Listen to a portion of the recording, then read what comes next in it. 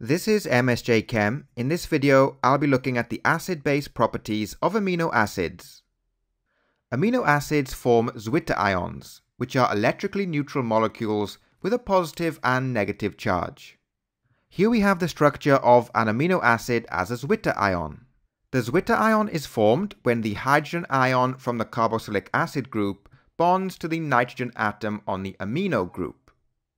This produces a positive charge on the amino group and a negative charge on the carboxylic acid group, but overall the molecule is electrically neutral.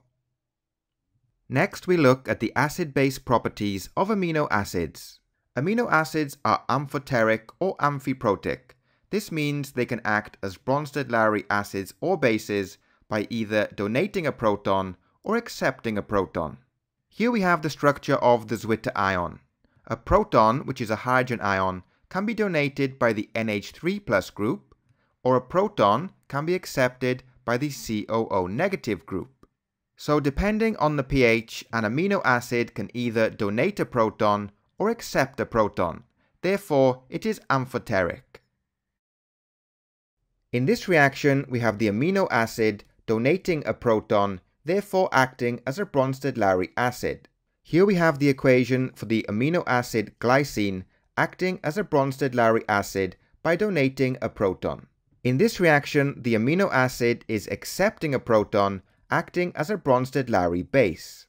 And here we have the equation for the amino acid glycine accepting a proton, therefore acting as a Bronsted-Lowry base.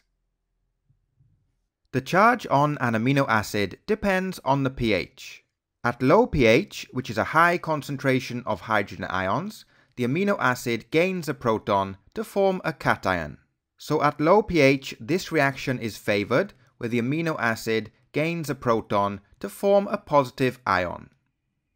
At high pH, which is a low concentration of hydrogen ions, the amino acid loses a proton to form an anion. So at high pH, this reaction is favored, where the amino acid loses a proton to form a negative ion.